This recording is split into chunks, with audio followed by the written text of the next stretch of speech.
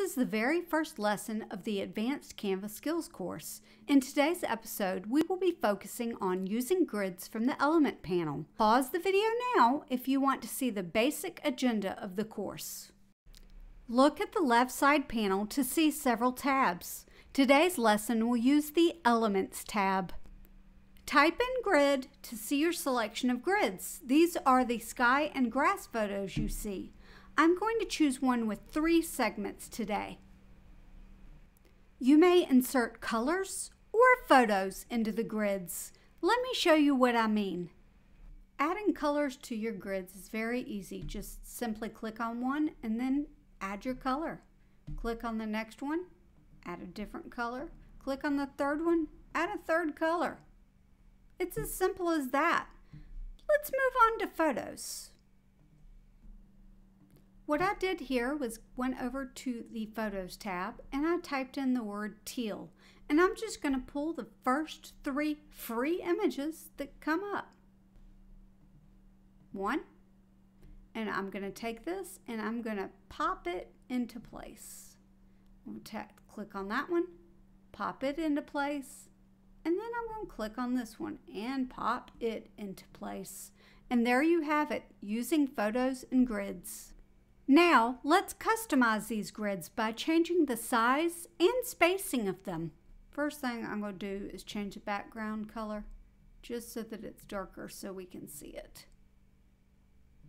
Now, click on it, go to your corner or to your edges and just shrink it to the size you want it to be.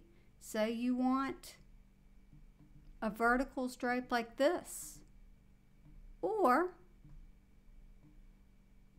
what if you want horizontal stripes like that, right in the middle of your design? It works really great as lines. So instead of having to do lines individually, you can do grids and then resize them. Now, let's change the spacing between the lines. I'm going to make it a little larger just so we can see it. I'm going to go up here to spacing, and where it says grid spacing, if I bring it to the left, it closes the gap, and if I bring it to the right, it widens the gap. So let's leave the gap about there, and then we can adjust our lines again. See? Pretty cool. Let's talk transparency. This is a super easy way to customize your grids. All right, let's take this same grid, let's move it up here and make it bigger just so we can see it. And then up here at the top, there's this little transparency button. If you click it, you can change the transparency of your grid. Let's talk rotation and flipping. First of all, you need to know that you cannot flip a whole grid. It's just, if you click on it, there's no flip button. But there is this thing called rotation. And I'm going to show you that before I show you flipping within the grid. Now, it's really difficult to flip a very long thing, and I say flip, but it's really difficult to rotate a long image. What I'm going to do is shrink that image down and show you an example of something that I would do using this technique. I'm going to take this and duplicate it.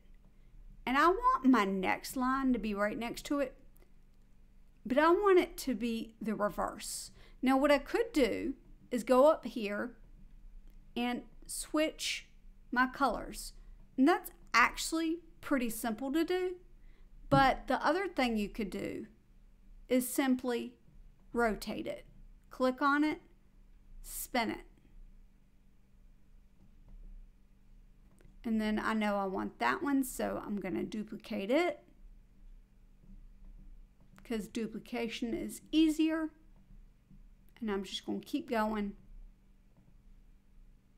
till I have the look that I'm going for.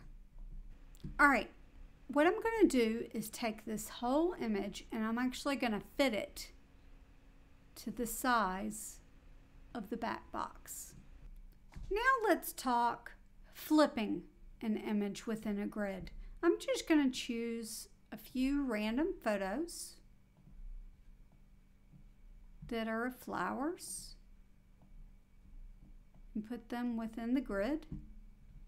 Okay, and now I'm going to flip them. So I click on this top one and I can flip the image so that the flowers face the other way. I can flip this one.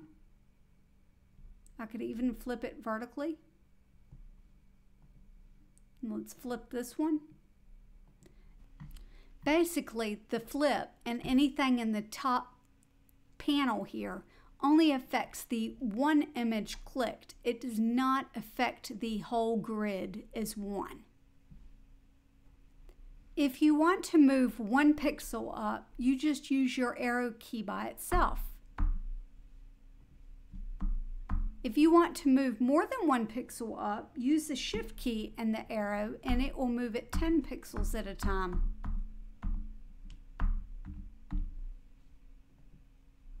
You can do it left or right.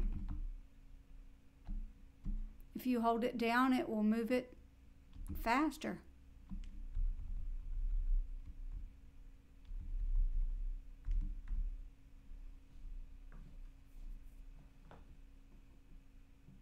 You can even use the same technique with text. Now that we've talked about what grids can do, let's talk about what they can't. You cannot group grids with other things like text to keep them together.